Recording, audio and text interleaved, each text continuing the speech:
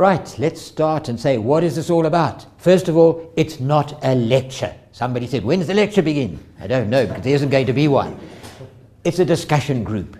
And what's it going to be about? It's going to be a little bit about my observations of the history of the JSE, the history of Ian Cruikshank's trading in the JSE, not only in the JSE, but all the financial markets, whether it's bonds, equities, derivatives, or whatever. So I've had a bit of experience, and hopefully some of that may prove to be useful. A couple of things I'd like to say. You guys are here all with your computers set up. Why? Because you're technical analysts, basically, and you are going to try and beat the systems. Remember what you're up against, and this is considerable. Nowadays, you have computerized setup right close to the fountain of all of the data which is coming out, so that they can react faster than anyone can. Also, they've got a hell of a lot of power, more than any individual can mount up. So you can't move without logic. That's why I think it's very important. Don't just say, we've got a system and it works.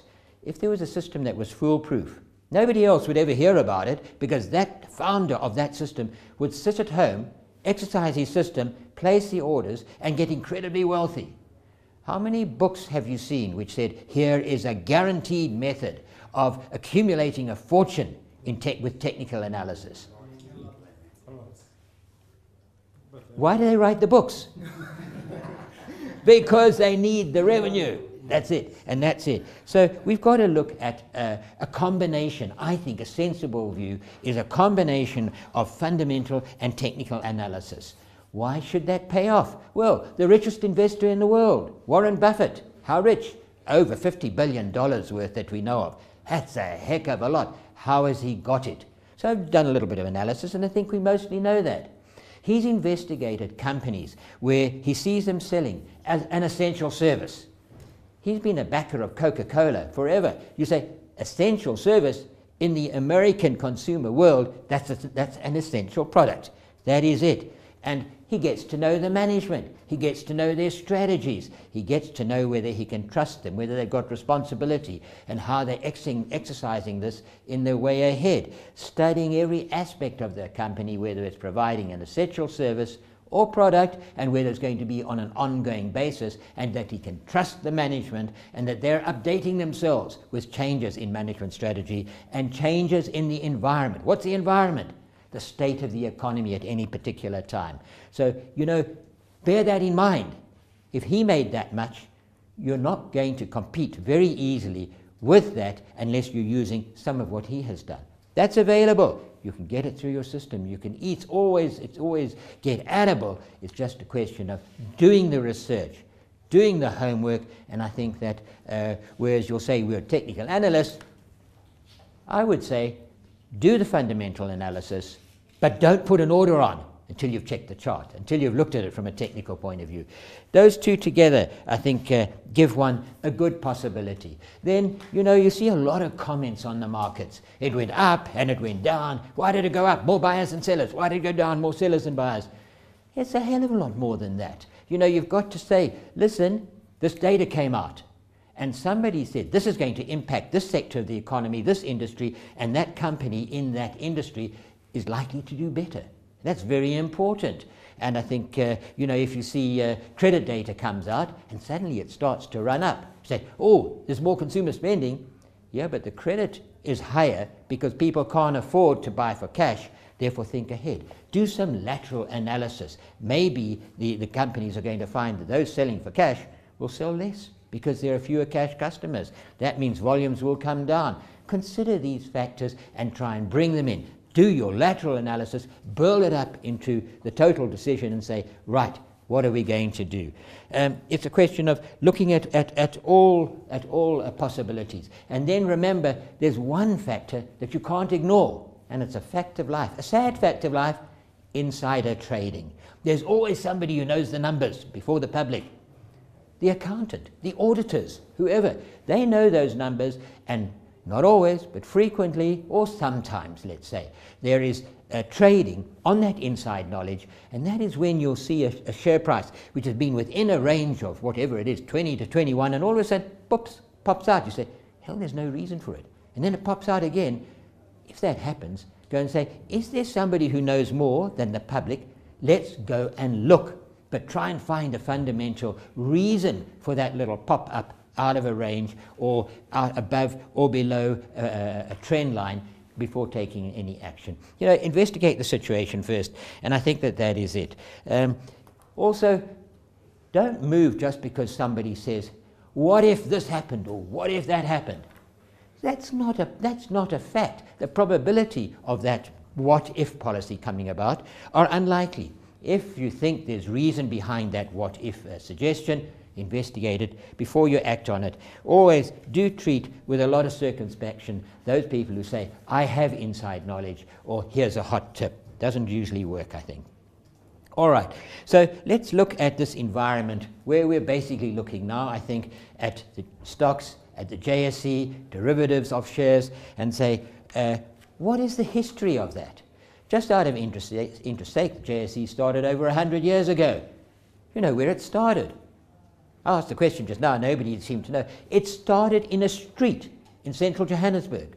And what did they do? They roped off the end of the block and said, trading between here and here, we are going to start trading in basically gold mines all those times ago, because that was the foundation of the whole of Witwatersrand, the economy of South Africa.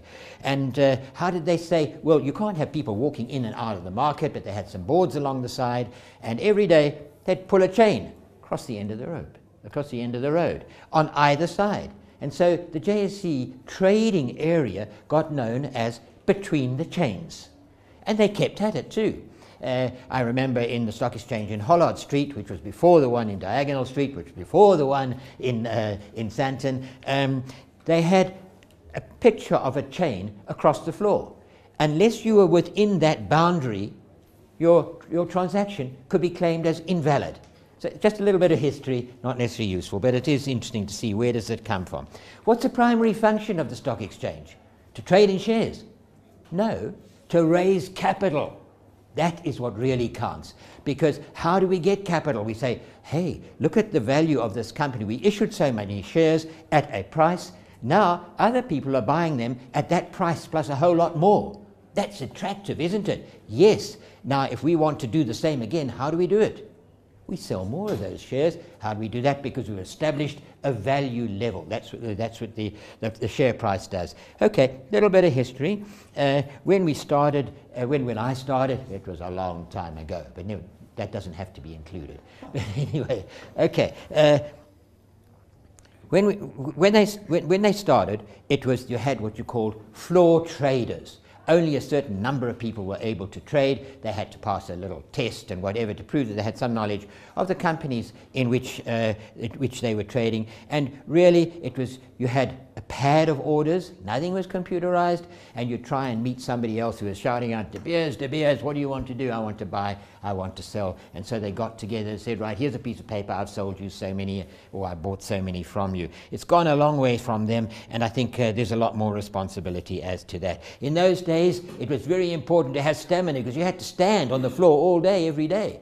And it could get quite competitive. And you've probably seen those old movies of people shouting, whatever, getting kicked in the shin and whatever. But you know, it has changed a lot.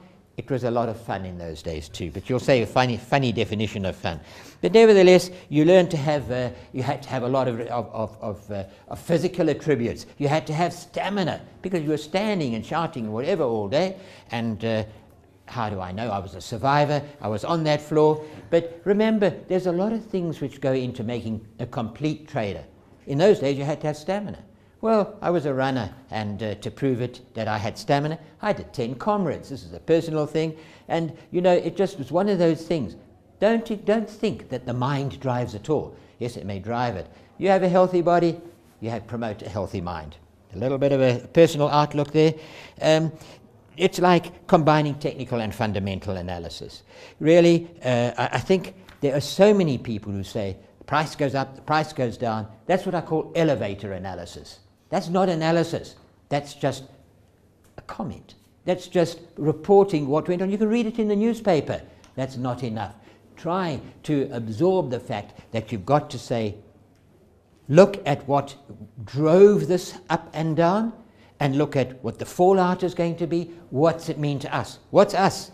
your trading platforms? What's it going to mean to the value of the stocks that you're trading in? I think that that is important. So it's a combined approach that we have to do. Look for winning companies. I think it's not just the share price goes up and down.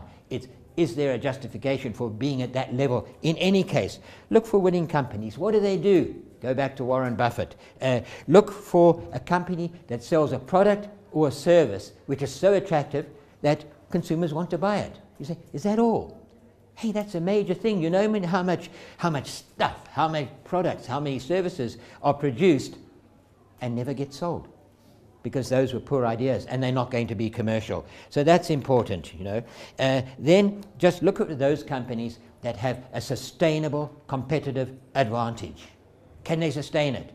Well, Coca-Cola never shared the recipe for the Coca-Cola brand, and maybe that is why they've had a sustainable advantage. Nobody else, you know, in that industry has made as much money as they have, till they invented beer and SA Breweries came along, of course. That was a different story. Then look for strong, competent management teams where you can understand the strategy and it seems to be a sustainable one. I think that that's very important, and I think that way you're going to be able to expand your own limits, broaden your own horizons, and be able to take from the information that's available all that is necessary to have your own trading philosophy. When it comes actually to trading, I think it's important to say, remember that you're here to make short-term profits. Clearly, I don't see that personally as a primary aim of investing. Remember the difference between investing and trading. It's like buying a gold share. Is that an investment? Not really. Gold shares are more trading mediums than short-term trading mediums than long-term assets. Why? Because it's got a declining value and it's in what we can only call as a sunset industry. Let's look at what we aim for. Aim for 100%. Are you going to make it? Well, maybe occasionally. I got 100% once, you know. So I know it's attainable. Where did I get it? In maths in grade 10. I never did it again. And when I came to stats and finance, it was more challenging. But, you know, it didn't stop me from aiming at 100%. Go for it. 30% is a pass mark in matric. Nonsense. That's a fail.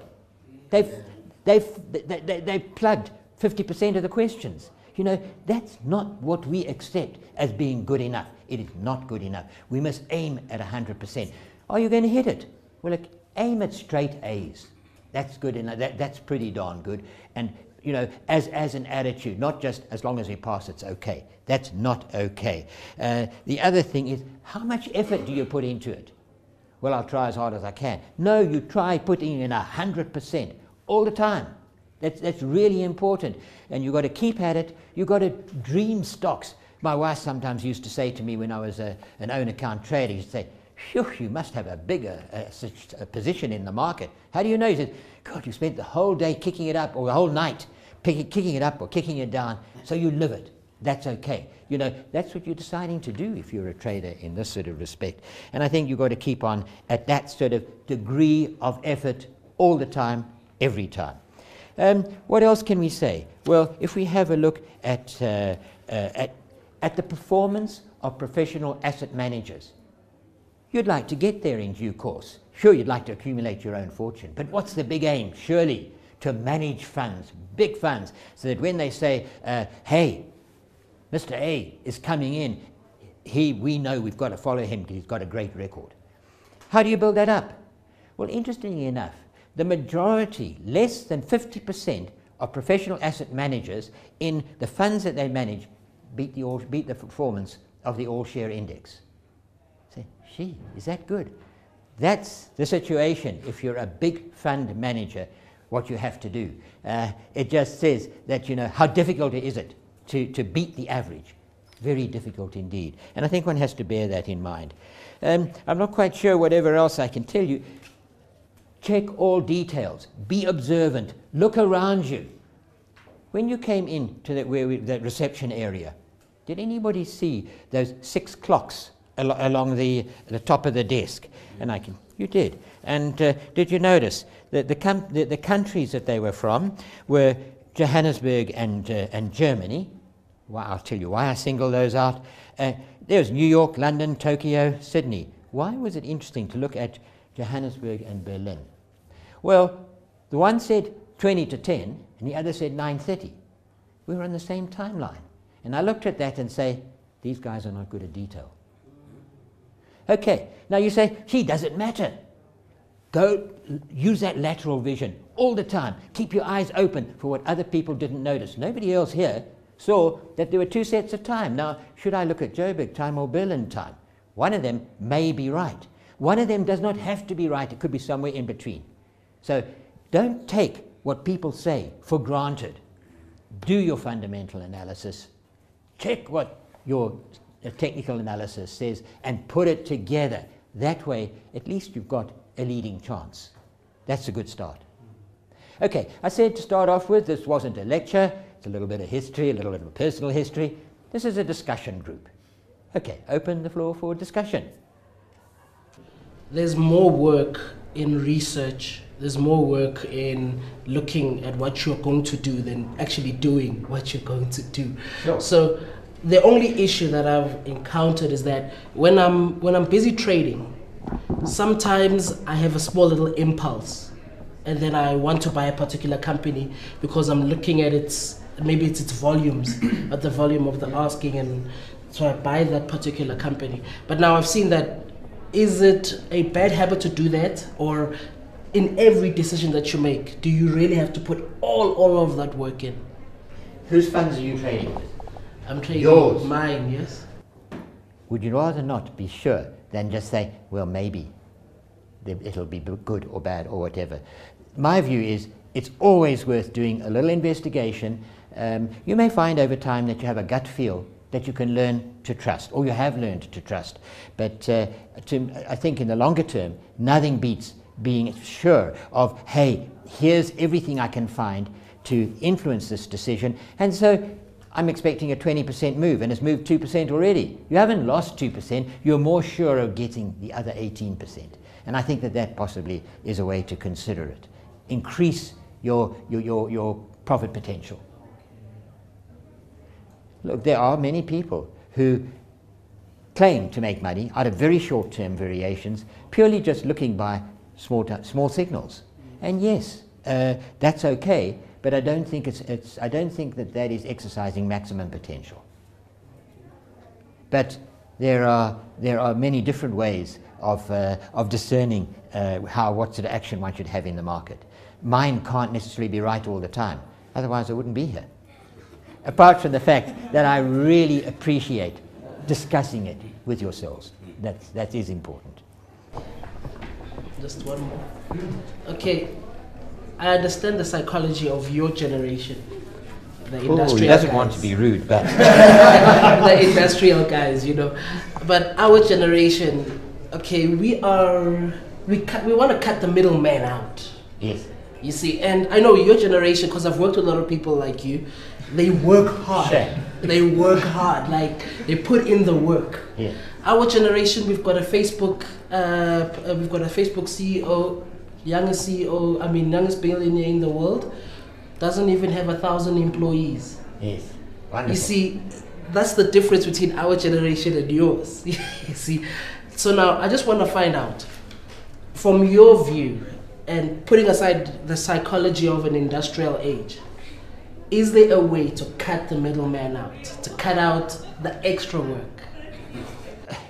You know, that's hard to say. Yes, if you're a good inventor, if you can think ahead of the majority, if you can say, if I say to you, what's 19 times 19? You plug it into your computer. And I say to you, I don't know my 19 times table, but I know that it's 361. You can check it. How did I do that? Shortcuts. It's something that I meant to bring up. 19 times 2 is 38. Therefore, times 20, it must be 380. 19 times 20 is 1 less than 20. So therefore, I take 380 less 19, it's 361. You can win. You can cut out the need for a computer if you can find the shortcuts. Yes, it can be done. And that is the basis of a potential fortune. But, you know, to look for that. Be alert to unexpected, yes, opportunities. And how can you say, take this, and instead of doing all of that, cut across there? Yes, be looking for that all the time. But those factors don't all pitch up. Somebody may test me in my 27 times table, and that gets a little more trying. No, but seriously, this is a sort of thing to do.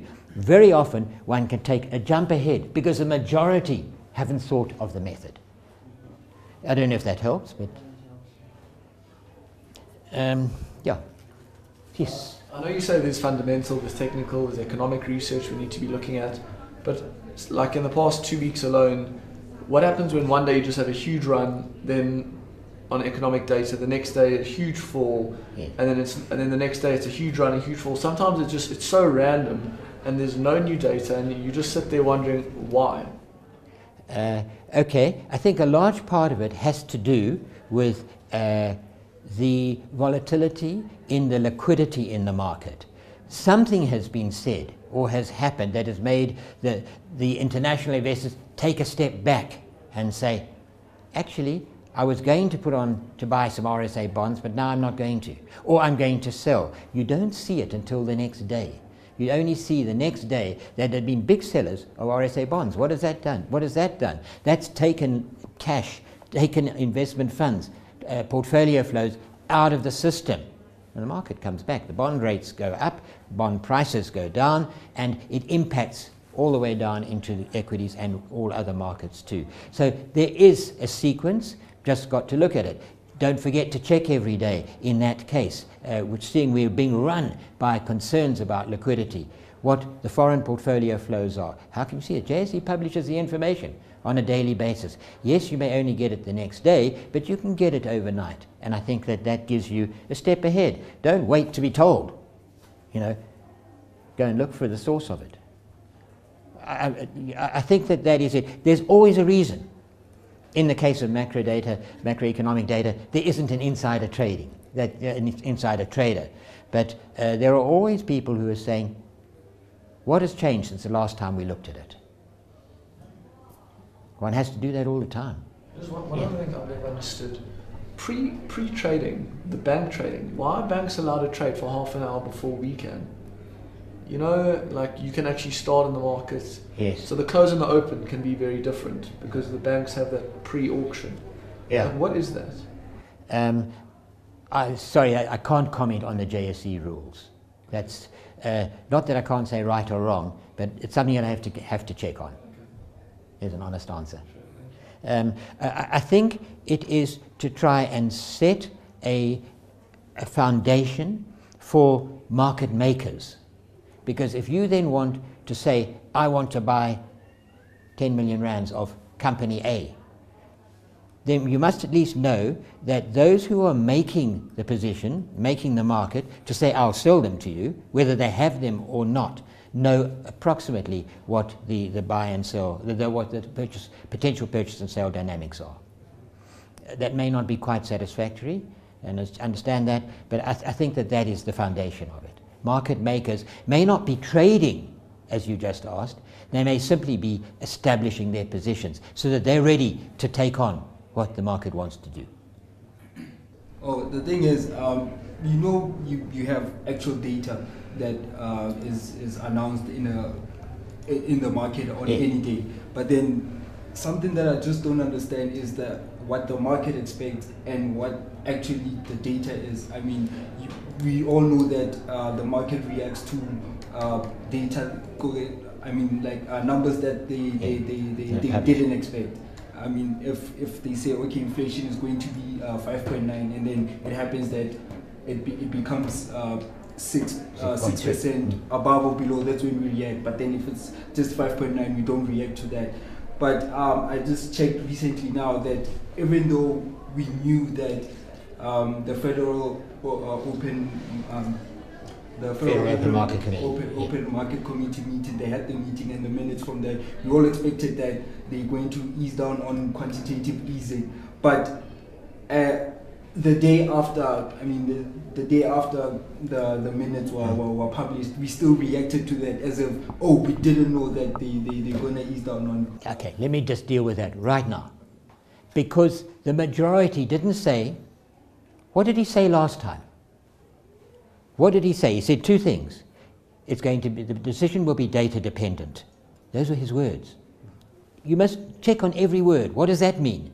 It means if there's any change in the data, that'll impact. The other thing is, and the labour and the health of the labour market. He didn't say unemployment at that. He said the health of the labour market. So go and have a look then. What's changed since the last meeting? Just have a look at it. Data, what's happened? The rate of growth in the US, in US GDP has actually slowed a little. And does that matter to the world? I'm darn sure it does. US GDP makes up 21% of world GDP. So nothing happens without them. Oh, what about China? China's about 9% of global GDP. That puts it in a relative position. Okay, it's growing faster, but nevertheless this big monolithic economy of the US is actually growing, only at 2% perhaps, but as that moves ahead, China's target to catch up and overtake is getting more and more difficult to attain. They could well attain it, but it's decades away. And I think that that is it. So you say, okay, but now the US is growing pretty slowly. Earlier in the year, they were looking at 3% growth. They're now downgraded. They say, oh, maybe only 2% or just over. So look at that as a difference. Has everybody, sorry, I know you want to speak, has everybody got there? And then you say, look at the health of the labour market. Yes, it's marginally better, and what's interesting is the unemployment rate has come down. One of the reasons is that so many people have given up looking for jobs, because it's not a job-producing sort of economy at the moment, not a job-creating economy, and there are so many people who don't have the right education, the right qualifications. They say, we give up. Then they fall out of the statistics. And it looks like then the unemployment rate is lower than it really is in fact. The number of unemployed is still as high. You've got to look at all those sort of deals. That's a hell of a lot of work and sweat and toil. But check it. It's your capital that you're playing with. Not playing with, that you're working with. Make sure that you look at all these details. That's why they're important. The majority in the market don't do this. And if you're dealing with your capital, or in fact even more important, your client's capital, you've got to be well informed on that. Okay, because that's part of your question. You're going to have another signal? And then in such an environment, it becomes a bit complicated and difficult sticking to your trading plan. Do you then knowing that, okay, such news will come and expect that, okay, these are what the numbers are going to be, do I then prepare myself, change my trading strategy? Do I change it prior, as in like before, or do I change it after the news I now have knowledge of what's... Sure. Or just go neutral. Stand back. Doing nothing isn't not taking a decision. That can be a conscious decision where you say, phew, I don't know what's coming at me next. Take a step back and watch it go by for a little while and see how fast it's going by, or whatever, what sort of volatility is being built into it or coming into it or building up, and then take another decision. It's never too late to step back in, because you can be a bull or bear or whatever. I think that's important. And it's like, let's do it in South African practical terms. I remember at a monetary policy meeting, a monetary policy forum at the Reserve Bank some time ago. I happened to have the good fortune to speak to the governor on her own, just for a few minutes. And we were talking about the threats to monetary policy, the threats to inflation which governs it. And she was going, she says, the biggest threat to inflation is the Rand exchange rate. The Rand exchange rate was just over 9 Rand, 9 Rand 50 perhaps at that stage. Look where it is now. Her words were, the greatest threat to inflation is the Rand exchange rate. So why should I have been concerned? Why should I have been surprised that inflation, which was forecast at 5.9 to 6%, came out at 6.3? I thought it could be 6.5, but it was going, between 6.25 and 6.5. A higher range, because I listened to the governor. They have the best source of information. So take that into account. It's not insider trading, just listening and analyzing and trying to strategize on that.